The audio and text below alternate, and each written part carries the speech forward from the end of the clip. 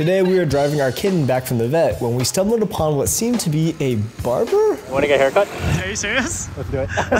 I've been traveling the world getting the cheapest haircuts possible, but this was the absolute cheapest haircut I've ever seen. How much for a haircut? 5,000.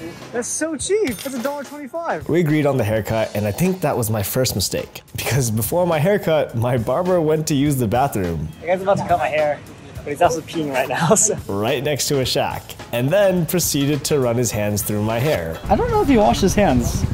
It's $1.25. I don't have high hopes, but it's pretty hard to mess up my hair. I showed this guy a picture of Jungkook's mullet because I'm trying to riz up the BTS stands, but the equipment he's using, I have never seen before in my entire life. This one device is like a mixture between scissors and like manual clippers. After I finished, I thought it looked pretty good from the mirrors he showed. I dapped the guy up, but what I didn't realize was that I apparently paid for only half of my hair to get cut. So short on this